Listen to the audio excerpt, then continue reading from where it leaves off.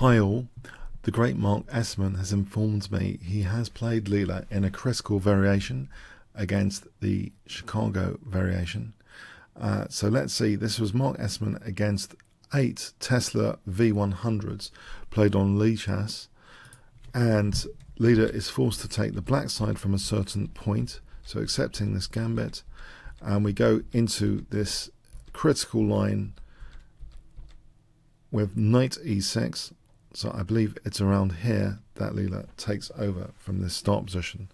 So accepting the piece sacrifice, bishop b6, bishop e7, and now we have rook c1. And in this position, we've seen the devastation that occurred after castling in the previous video on the channel. You might want to check that out.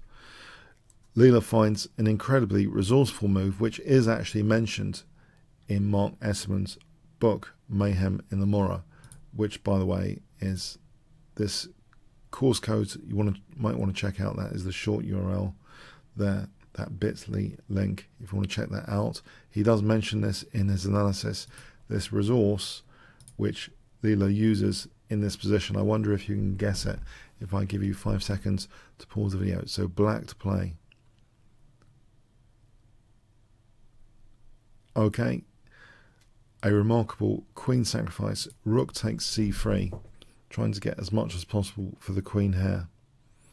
So as we saw, just to recap, on castling it's a disaster for black because of bishop takes, knight d5, knight takes e7 check, and rook c7, which leads to e7 being devastating for black, as we saw in the previous video. So in this game, Leela sacrifices the queen, a recommendation which is in the Mayhem in the Morra book. We have now bishop takes d8, rook takes, queen takes, king takes d8 is played by Leela. On bishop takes d8, this does allow the powerful queen g5, putting a lot of pressure on the black position. So if black plays rook g8 here, then there's e7, that bishop's hitting the rook, that's nasty. And if black plays bishop takes e4, then queen takes g7, and the queen going over here to terrorize the queen side is a good idea, to pick up an important pawn over there with a big advantage.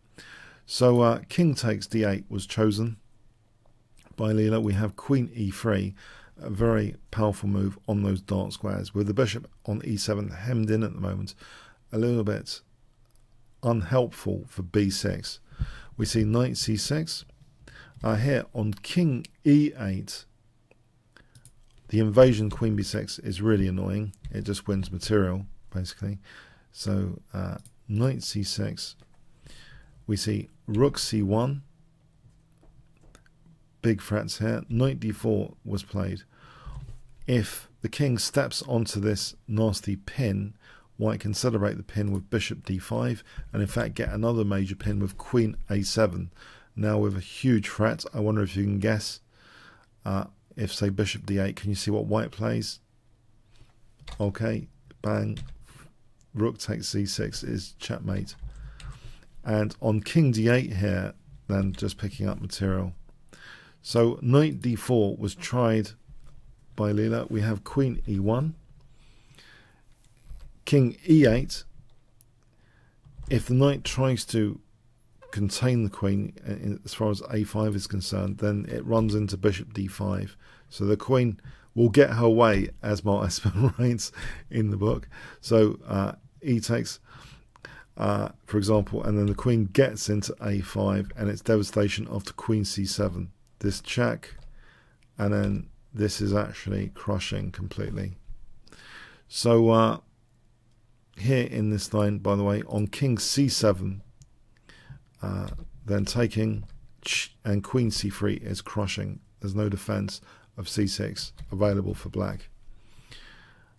So after queen e1, king e8, rook c7, bishop c6, and now here Esserman played this in a rapid time control and played actually queen a5, which might only lead to a fortress, as this game continuation shows. This is a really critical position. In this position, black is in big trouble.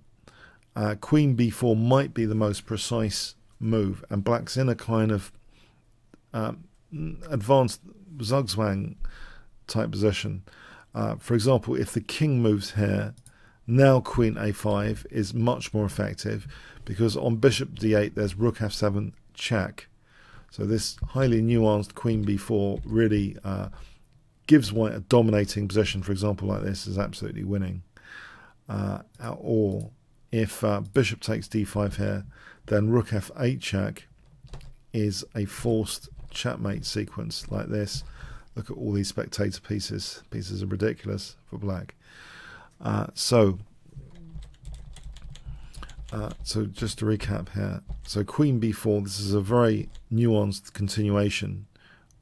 On bishop d8 here, rook f7 check. So what does black do? If bishop e8, queen takes a6, and black's pieces are suffering major congestion in this variation.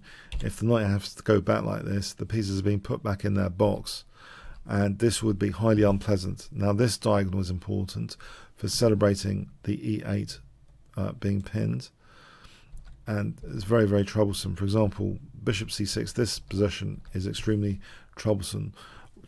White can actually just play calmly and pick up this pawn to generate two connected pass pawns on the queen side with a very big advantage.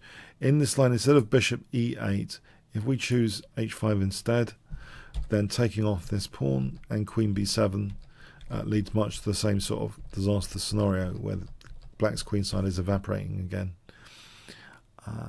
So yeah, this does seem to be a very promising position indeed after queen b4. However, in this rapid game example, queen a5 was played. We have bishop d8, and now e7 liberates this bishop at the cost of a pawn, okay, and sacrificing the exchange. But after knight takes, queen takes c6, a takes, b4, queen takes a6, knight d7, queen c4, rook b8. Leela, master of positional play, has seemingly set up a fortress style position, and the operator, I believe, resigned it on black's behalf now, but it is a bit fortressy here, to be sure. It's going to be very, very difficult nut to crack this position. For example, knight c5 is a great blockade. White could try queen e2, and instead of black being greedy, black can keep solid here, it seems, with very big challenges to sort out. However, that doesn't mean that the line is that bad at all, especially after queen b4. This improvement here, critical improvement, seems on detailed analysis to leave black really struggling. So the whole thing is, on current analysis, a very, very sound, promising line against the Chicago, with this knight e6 powerful piece sacrifice setting the scene spectacularly. So this immortal game example is pretty justified. So you might want to check out again on Chessable.